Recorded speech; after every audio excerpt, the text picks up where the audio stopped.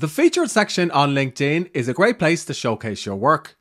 And it's also somewhere you can put external links. Links you want profile visitors to click on. Think of your LinkedIn profile as a type of landing page rather than a CV. Well, let's say you get several hundred or even several thousand visitors a month. Not all of those visitors are going to make it down to the featured section, but those that do are probably interested in you, what you do, your services, and how you can help them. And the featured section is a good place to put links to your newsletter, your Calendly link, your products, your services, and even your own website or other social media channels. So it's pretty easy to customize. Head down to the featured section, then you're going to click on the plus, and you have a couple of different options. So first up, you can add one of your LinkedIn posts. So let's say you had a post that did quite well. Perhaps it got good engagement or helped you get some clients. Well, you could feature this on the featured section on your profile. Or alternatively, if you have a newsletter on LinkedIn, not something I'm currently doing, you can add your newsletter here. Or if you've written an article on LinkedIn, you could also feature it. Now, I tend to use this section more for external links for videos, articles, and websites. And that's what other creators do as well. And I'll show you some examples in a moment. But you simply just click on add link and then put in a link perhaps to your landing page for where you're growing your email list. And I always recommend that you grow an email list even if you're using a social media platform like LinkedIn, because you don't want to rely too much on an algo. Or you can put a link to your Calendly or to your booking or your services. If you have pictures or presentations, you can also upload them. I don't tend to use that as much. And you can also add content from your profile if you have LinkedIn Premium. And in another video, I covered the difference between the basic version of LinkedIn and LinkedIn Premium. But perhaps you want to feature some honors or awards, some courses, or licenses and certifications that you have. Now, there are a few things you should know about the featured section.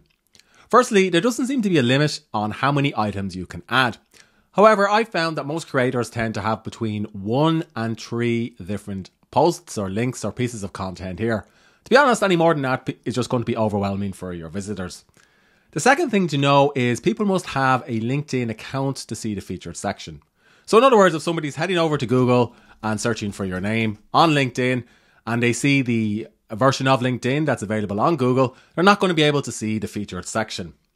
And also, finally, this isn't available for company pages. So this is something you're going to do on your personal page rather than your company page. And if you don't have anything here, then the section will stay hidden. And of course, at any time, you can move things around or delete them. So I'm actually going to just remove this post from the featured section. If you want to, you can also edit the content that you have in your featured section at any time. Just click on the edit button. So I'm currently linking to a Typeform survey. That's because I work with clients who need help with their content strategy. So rather than just accepting any type of client, I have a couple of questions that I ask people. So I ask them to complete this short survey, and if they complete the survey, then I'll get in touch with them to see if they're a good fit. Now, I've looked at some of the other top creators on LinkedIn to see what they're including on the featured section. So here's Dickie Bush. He talks about digital writing and personal progress. And in another video on the channel, I explain how you can get your positioning statement just right for LinkedIn. So check out that video and check out my entire playlist if you want to master LinkedIn. Anyway, if I scroll down to the featured section, you'll see that Dickie has 4 different links. And they all go to various different landing pages and the Substack page that he's created. So basically, he just wants to get people's email subscribers. So here's one here that teaches you to become a prolific writer. And he has another one about writing online and a ghost writing blueprint as well. Here is John Brozio, who is a creator that I've connected with. On his featured section, he links out to a product that he's created. Currently, the enrollment is closed, so he's just using this to capture emails from people who would potentially be interested in taking part in his next cohort or program. And here is Sam, who is one of the best known LinkedIn creators working on the platform right now. So he has just 2 items on his LinkedIn featured section. So he has a link to his newsletter, which is actually just, looks like it's just on Substack.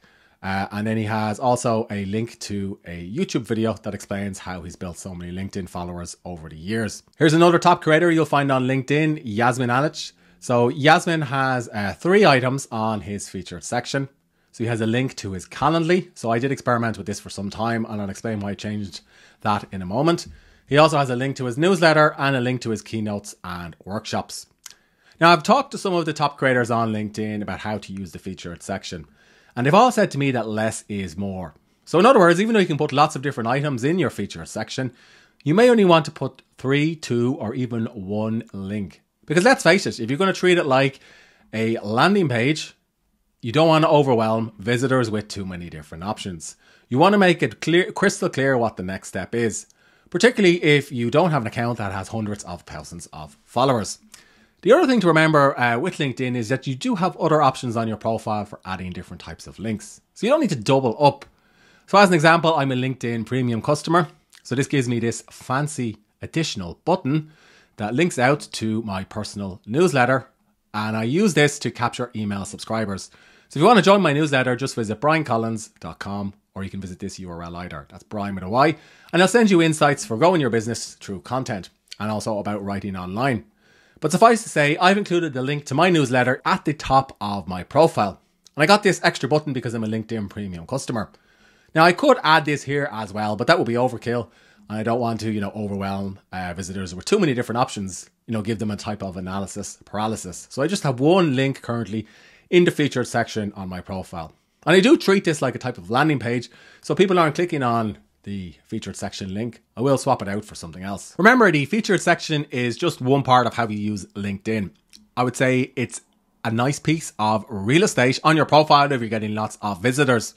But to be honest, the best way to attract the right types of clients and to grow your following is actually by sending connection requests and by publishing content consistently and regularly in or on the platform. And in other videos on the channel, I explain how you should manage the process for connecting with people on LinkedIn and also the types of content that you should create. Because people are far more likely to see your posts in their feed rather than heading over to your profile and going all the way down to the featured section.